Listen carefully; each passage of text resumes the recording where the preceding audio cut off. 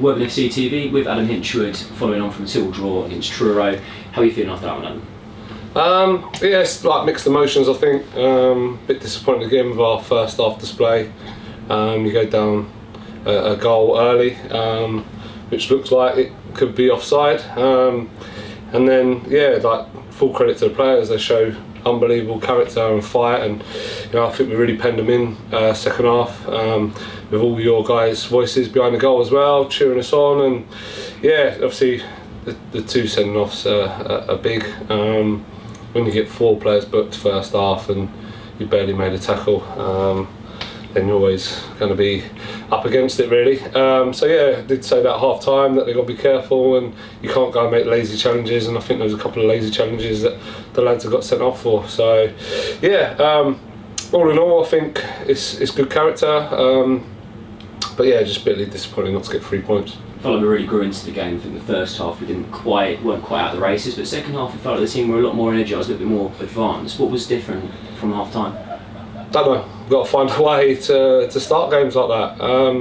Like at the end there's players showing some character and wanting to win headers in our box and stuff when you're down to 9 men.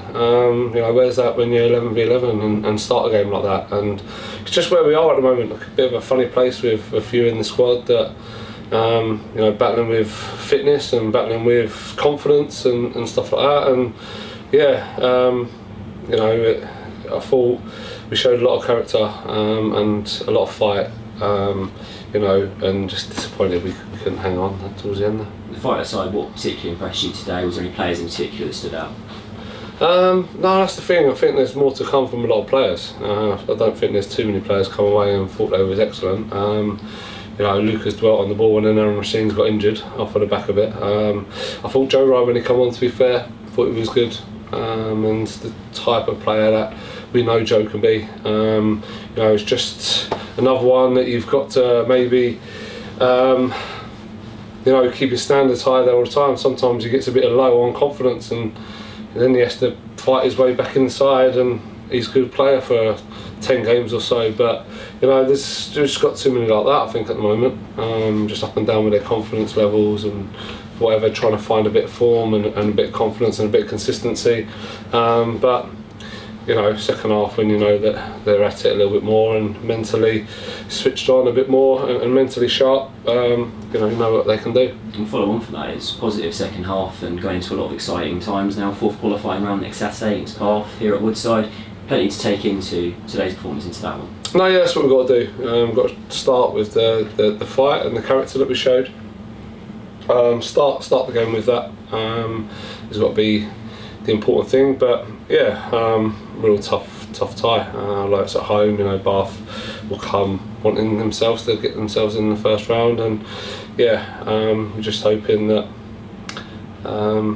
get officials that know a bit more about their role, and if they see an offside they put their flag up. But yeah, what can you do? We can't control that. Can't do nothing about 2 players being sent off. I don't think he even knew that Luke had been booked, and it's one of them that if he's on a booking, it's just a lazy tackle, really.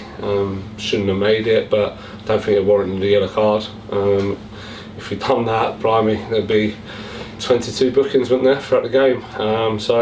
But yeah, all that aside, it's going to be, Aaron's going to be out for a bit now, probably. Luca and Joe suspended. Don't know how long Tutty's going to be out for. Michael Clark's got a slight tweak on his hamstring, so all of a sudden there's opportunity for players, and them players got to be ready to come and take their place. Obviously quite soon after the moment, but what exactly was it with Aaron that he went down with? Just his knee, I think. Just felt a tweak in his knee when he blocked it. I think he blocked it with his right foot, and then the lads come into his left foot. So yeah, probably it's going to need a scan and see the extent of that kind of damage. But yeah, we're all just really hopeful that it's nothing too serious.